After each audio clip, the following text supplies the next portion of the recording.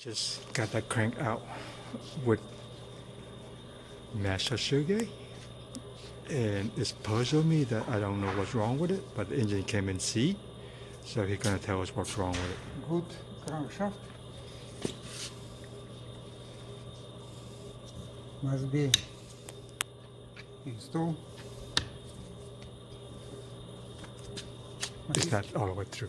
Got it. Yes. I got it. Must be go both. Yeah. Okay, I was at Ural headquarters a few days ago, and I happened to show a engine that been locked up, and it was sitting on Sergey's workbench, and you know, by nature, I just curious. I said, Sergey, what's wrong with that engine? He would say, frozen. Okay, and I said, bearing? Bad bearing? No, hrydrolock.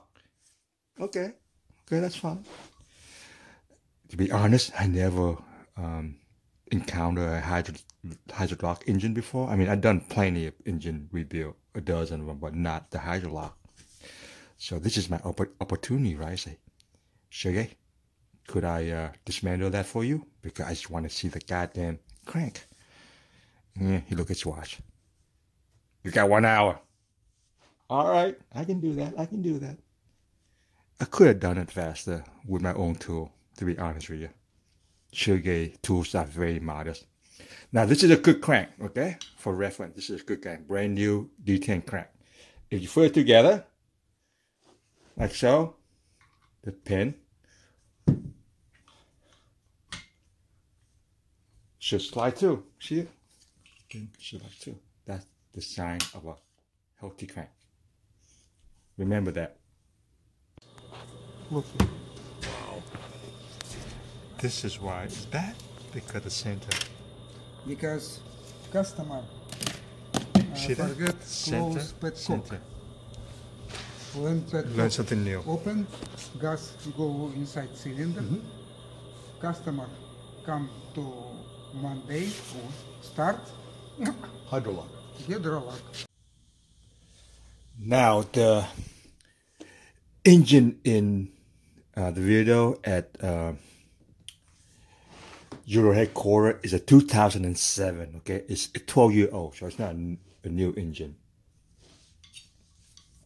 With a hrydrolock crank, it will bind inside the motor, and you know you cannot move. But when you take it out of the case, it will move freely. So that's what puzzled me, you know. I don't understand, you know, it's nothing wrong with the thing. But when you hrydrolock, you actually force this cheek out of alignment. And depending on where you position it, it could force up or down, you know. So that is why it's out of timing. Once it's out of timing, it's in the case, it's not going to move. It's just going to lock. That is the nature of the 3-piece crank. Okay. Even though this crank is pressed under heavy load, see this pin here? You can still move it. When you have gas in the cylinder. So what is the solution with that? I don't care if you have a vacuum petcock or manual petcock. You have to kick the damn bike before you hit the electric button. You know, if you have a carburetor Ural. If you don't listen, it's gonna cost you at least $1,500 or more. Okay, recap. With a quick crank, you should be able to slide the pin all the way through. And this cheek should line up center to center. So if you measure halfway there, it should line up. Now with the hrydrolock crank, the cheek will upset either a couple of degrees on the left or a couple of degrees on the right. It will not line up because it's been forced out of time